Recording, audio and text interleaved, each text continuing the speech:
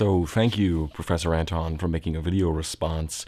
I guess I want to start this video off by saying that in my first video, I didn't really explore my own opinions about this technology all that much in an attempt to pose questions. But going off a couple things that you said that information is a function of goal seeking, and all the information in the world isn't going to give you values and direction. And you also said that these things might, in a way, be fashion accessories of consumer capitalism. And I really liked Amusing Ourselves to Death. I found it both interesting, informative, and persuasive. Well, I guess both isn't the right word since I used three words. But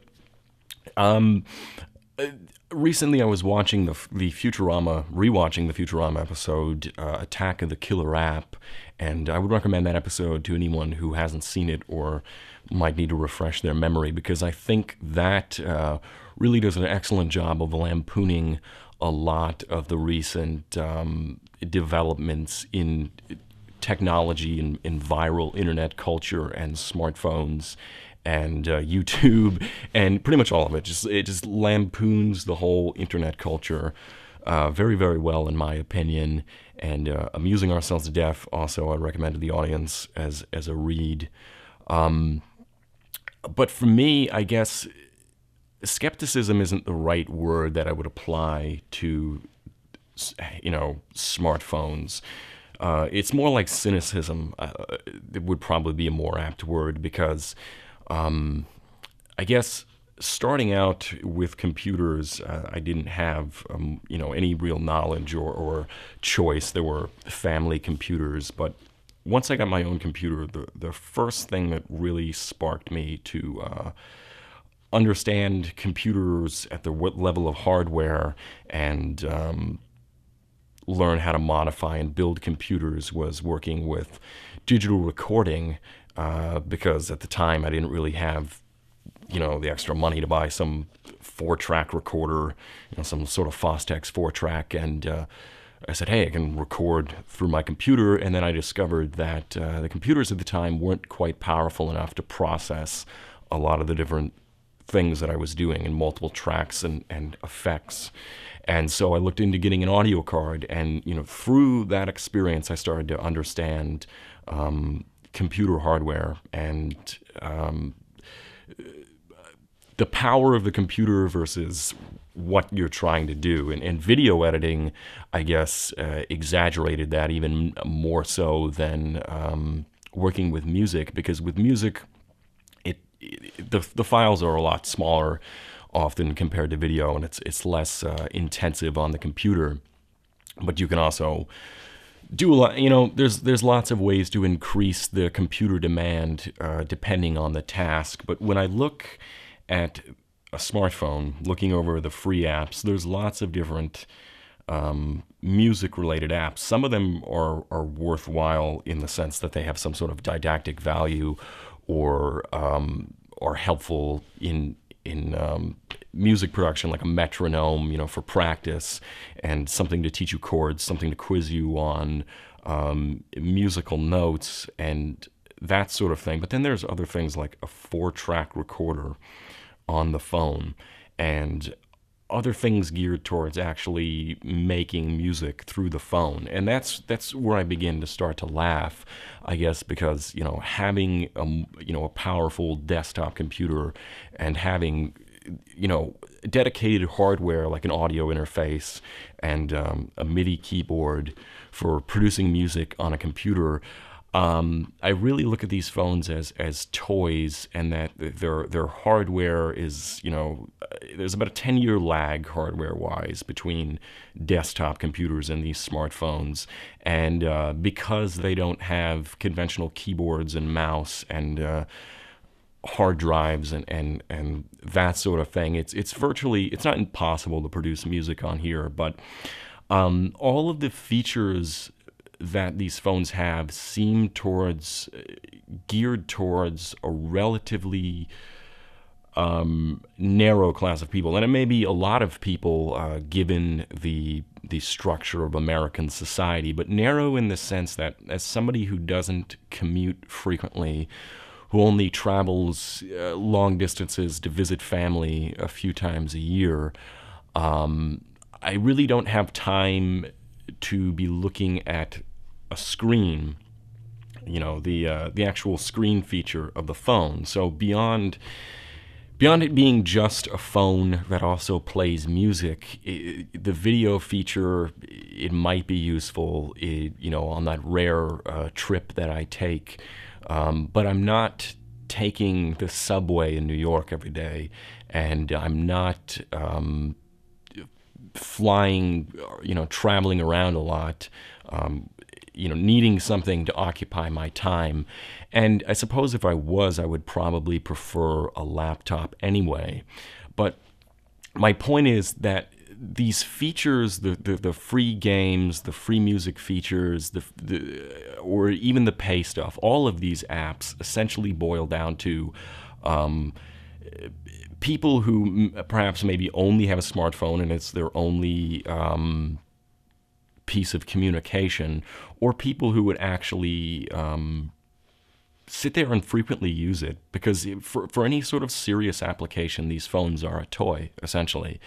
And the commuter class, I guess, the public transit class, the frequent flyer mile class, those sorts of people might have more incentive than the average person to frequently use this technology or put it to its highest possible use. And I'm sure on the job that a lot of people need these. But at the same time, the marketing hype machine and the cultural buzz that surrounds these things in America, I can only take a cynical attitude towards it, because a lot of people want to act like smartphones are actually offering you something new. And as I stated before, I think that on a hardware level, these smartphones lag about 10 years behind actual computer technology, if not more. I mean, a 1.3 single core processor, really. And my brother he has a, he doesn't have an iPhone, but it's just like an iPod Touch, I guess. And he was required to get it because of a language program that he had, that they had on there, because he was in linguist school. But he was showing me that they had Grand Theft Auto 3, and I remember when my brother was, I don't know how old he was, 12 or 11, showing me Grand Theft Auto 3 on the computer. And again, it's one of those situations where computers 10 years ago, it was, might be pushing them to play Grand Theft Auto 3. And now, smartphones have arrived at that point. And in terms of the interface and the type of way that you interact with a smartphone, I wonder why anyone would actually want to play Grand Theft Auto 3 on a smartphone and deal with the touchscreen as your only means of control, when you could just go play it on your computer. Again, if you're a commuter, if you're sitting on a subway, I could see why you might want to have this little Game Boy all-in-one device in your hands. But everything that these things involve has already been done 10 years ago. It's only that they're packing more and more things into a single device. But as you talked about with going over the doctoral dissertation, in which it was a 400-page document, and your ability to spread things out, the biggest limitation to a smartphone essentially is size. The screen is only so big. It's only so good for reading. I personally wouldn't really want to read a book on this thing, even though I've put things on there in an effort to test things out, gauge where the technology is at, how I feel about the technology, get firsthand experience and not just prejudge this sort of thing. But, making an informed decision, I say that I'm not really interested in reading books on my phone, and I'm not really interested in playing video games on my phone, and I'm not really interested in creating music on my phone, and I'm not really interested in doing any of the things that these phones have to offer, because I have better alternatives. I mean, I'm glad that this phone has a 5 megapixel camera, because 7 or 8 years ago I paid $400 for a 500 megapixel, or a 5 megapixel camera. But I have a better camera since then. I have better music recording equipment, and better options for doing any of the things that this phone has to offer. And the only time when I would reach for this phone to do any of those things is when it was my only other choice.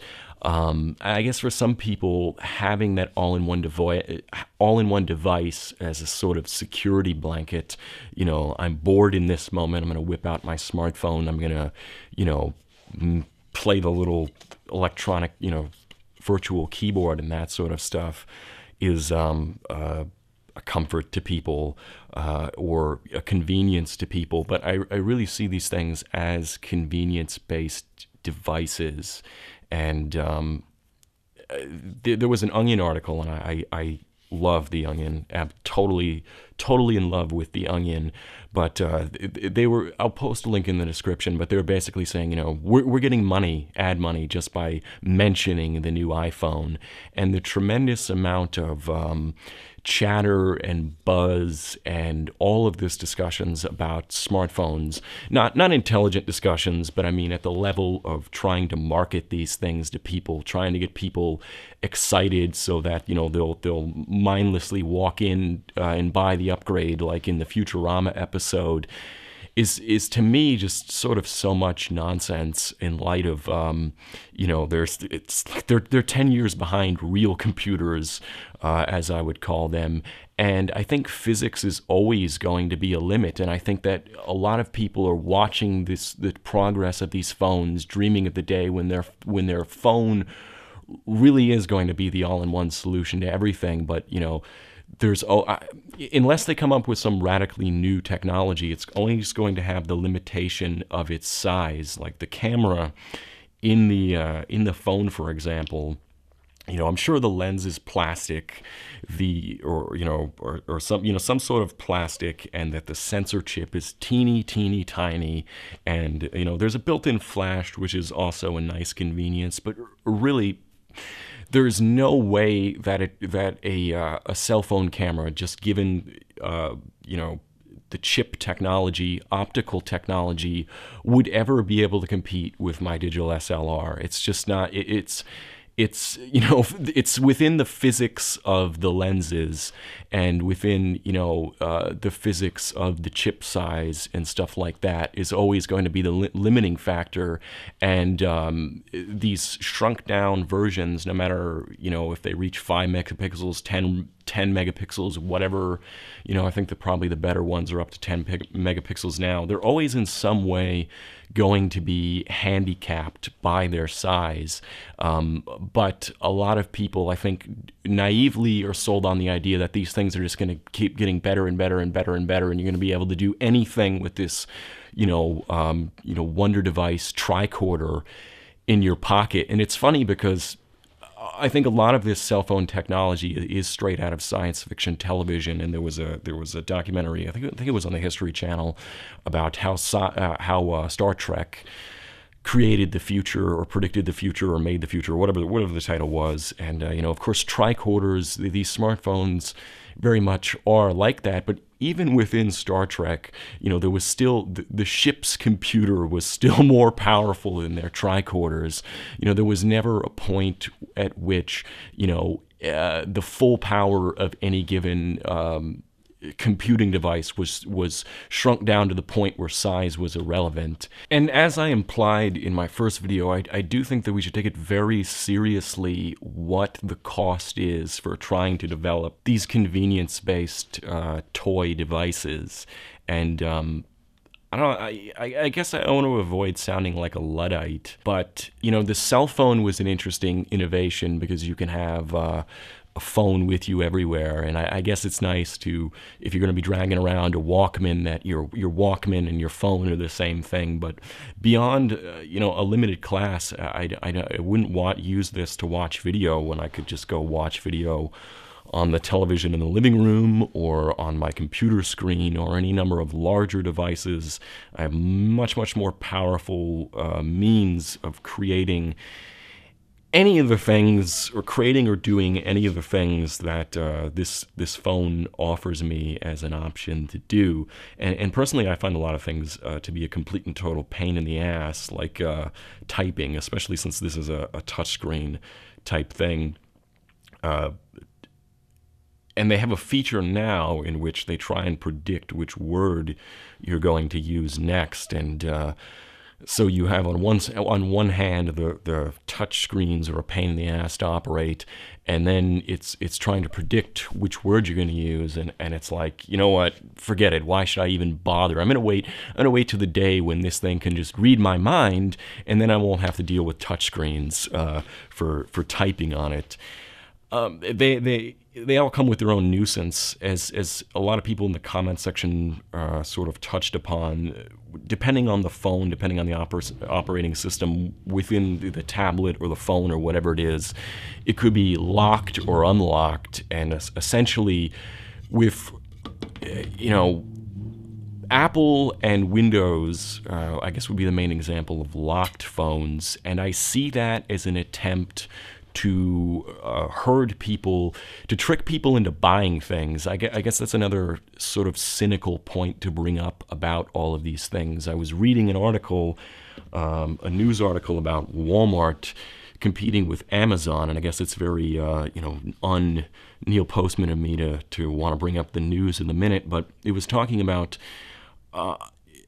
Walmart taking Amazon more seriously as a competitor, and one thing that they use as an example was developing a smartphone app which would allow the user to scan an item or order an item that's out of stock. If they go to a Walmart and they wanted whatever and it wasn't there, they can order it from their smartphone, because they realized as these things like smartphones were becoming more and more common, as people had access to the internet everywhere, suddenly the internet became more and more of a place for people who were price conscious.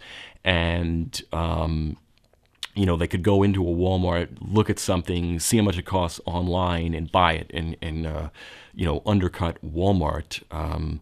And I guess for a lot of things, online is cheaper because it doesn't have the overhead disadvantages that a retail store does when you're operating out of a warehouse.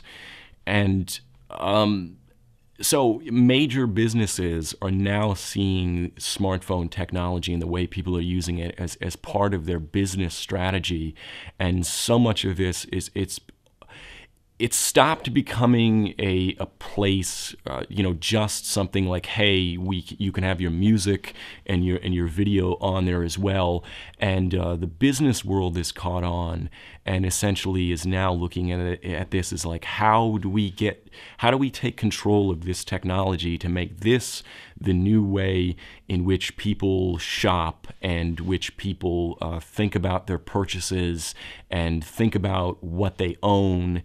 And a lot of more things are being pushed towards cloud and streaming and subscription-based fees. And I guess I could go on all day, essentially, talking about each individual new development in the way the internet technology is going. But I guess, again, the cynical thing to point out would be that a lot for all the hype of smartphones, underneath that is a level in which they're trying to come up with new ways to to trick people into buying things. The advertisers are never ever far behind, and as I mentioned with the quote-unquote free version of Alice in Wonderland, that came with an embedded advertisement. So I'm not sure what else to add to this video, so I guess at this point I'll just leave it to Professor Anton to comment on or extrapolate on any things that I talked about, or the audience in general if they want to comment or